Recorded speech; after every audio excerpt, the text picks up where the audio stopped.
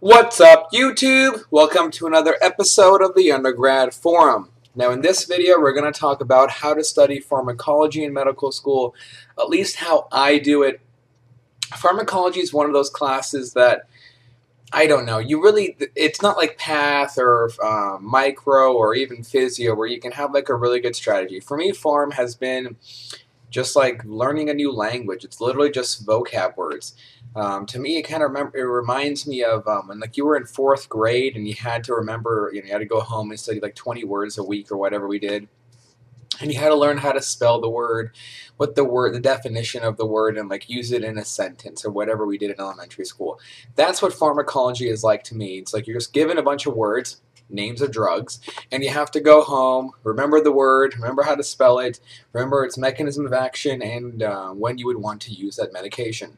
So it's just like going back to 4th grade vocabulary or English or whatever we called it back then. So that's how I think about pharmacology. Of course, it's much more integrated than was 4th grade English, but you get the point. It's like learning vocab. And yes, that's my cat right there smelling my farm books. So let's get right to it. What do I use and why? Kitty, stop. See, my cat likes reading books as well. Okay, so number one book I use, believe it or not, this is the first time I use a recommended, like my school recommends this book and I actually use it. Here it's, what is it? Cat Sung. Okay, I just call it Cat Sung, not Cat Sung and Trevor, but it's Cat Sung's Pharmacology Examination and Board Review. So this, pretty decent thickness. It has all the Pharm you need. This is not the full Cat Sung Pharm. Full Cat Sung Pharm is thicker. This is the one that's for board review, as they call it. But they teach you all, this is like what the school recommends. You can buy the full-length one if you want, but it has a lot more minutia. This is full of high yield and a lot of things that I think are still too much. Right, just me though. So this is my main source. Read this, learn your Pharm. Usually lecture slides come straight out of this anyway, so it's not like you're going to miss much if you don't read too much in the lecture slides, or if you don't read too much into this. It's pretty much the same thing. But much easier if you just read this. It makes life easier. Now, what's that book over there, right? This book, I don't know how you're going to get. So this is the USMLE Step 1 like lecture notes book from Kaplan. I got this book for free. I got a few of them from one of my bigger siblings, and he just handed it down to me.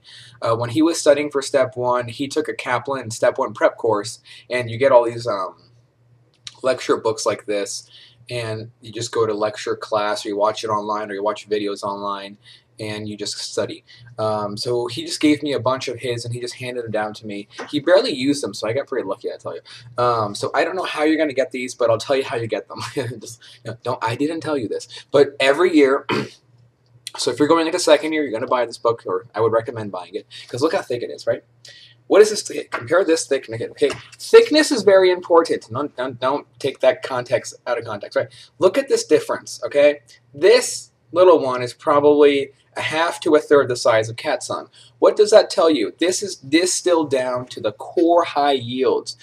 What's the problem with that? If you just try picking this up and reading it, you're not going to get very far. I mean, here's like my antiarrhythmic drugs.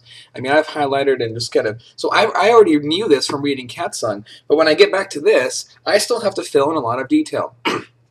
Sorry, I think I have like a cold here, right? So I sound a little funny. But what's the point of this? Okay, look at this is the point. It's not that you go buy these things and you get these handed down to you, and you're like, oh, I'm going to ace Pharm. No, that's not the strategy. What's wrong with you? This is the strategy. Look, if you weren't paying attention, now would be a good time. You get this. You sit. You belabor and you read through it, and you're like, oh, that was a horrible chapter. I wish boring book. I'm sorry, but just get over it. Vocab. If you liked vocab in 4th grade, you're going to love Pharm. I did not. It was boring to me. But to be frank, you just work through it, and then you feel so happy in all that vocab. So you sit through this chapter, you work through it, like, ugh, that was boring. I'm done, thank God. Or you had fun with it. And then you're like, okay, now I'll go back to that same chapter in Kaplan book, and then I'll go through it. And you can get your hands on the videos that come with this. You can buy it for like however much it costs through Kaplan, or if you ask a big SIB, there's usually other ways to get it. Just depends how your school does it. And you can like watch the videos, and it just goes through these lecture notes with you.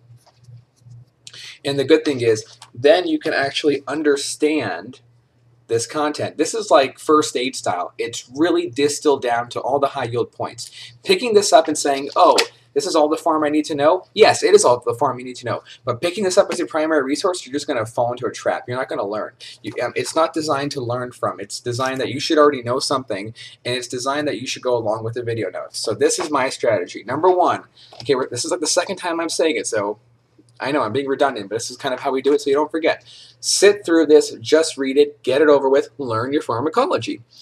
Once you've done that, pat yourself on the back, and then go through this with the videos, if you have them, most people do, and go through that content again.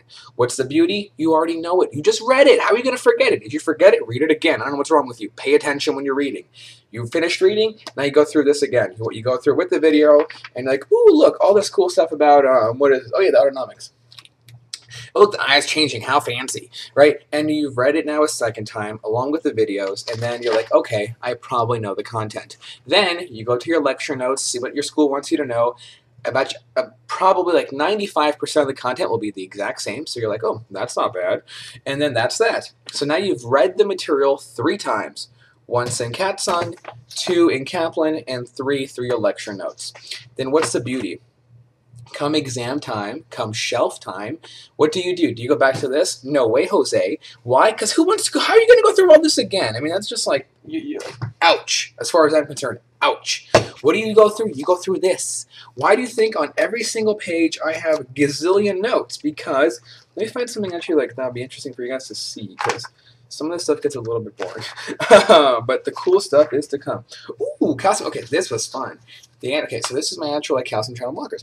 Okay, so this is my class 4 calcium channel blockers. And so what's the point? I could have just left this pretty much blank, but I put in my notes from my book, I put in my notes from my lecture content, and the notes from the video when you watch these, and you just fill them in.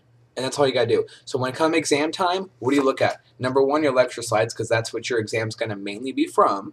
And then you look at this as well, just so then you're studying material and you're studying what you should know for shelf at the same time. And then come shelf time, you don't look at PowerPoint slides. You throw those away. You just stick with this. So come shelf, you've got a book that you've annotated, that you've read before, you are comfortable with, and all you need to know is there. Is this deceivingly small? Yes. There's a ton of information in here. Do not tell yourself, oh, this is so thin and small, I'll get it done late. No, you're not. I'm sorry. Don't fall into that trap.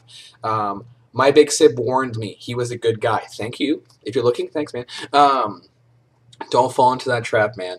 So then, did you guys get it? What do you do for class? Stick with your core notes. Stick with your lecture slides. What do you do for shelf? You've already got this. But how is this going to be useful? You watch the videos, you annotated from the big book, and you annotated from lecture slides. That easy. That's what I do. I keep it simple. Some people buy pre-made farm cards. I bought them. I got them from like a discount on Amazon. I think it was like used, or they're like a year. It was like an edition old or something. But I didn't like it. I don't like. I don't know. I like to make my own flashcards. Like I've mentioned in my other videos, I use Quizlet.com. It's free. It's why I have it, and I just make my own flashcards, and that's what I like. It's going to be geared towards what I need to study. Maybe during shelf time, I'll switch to back to my farm cards. But right now, I don't like that. I like my own specific flashcards for my own specific exams.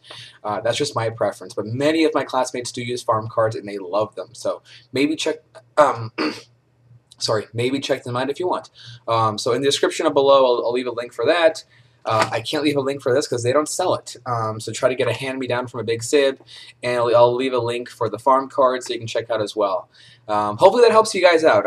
I know I really didn't plan on making this farm video because pharmacology, like I said, it's not, to me, the strategy is simple. Maybe it's too simple. Maybe it's perfect. I don't know. Or maybe it's too much, just like that little Red Riding Hood in the thing.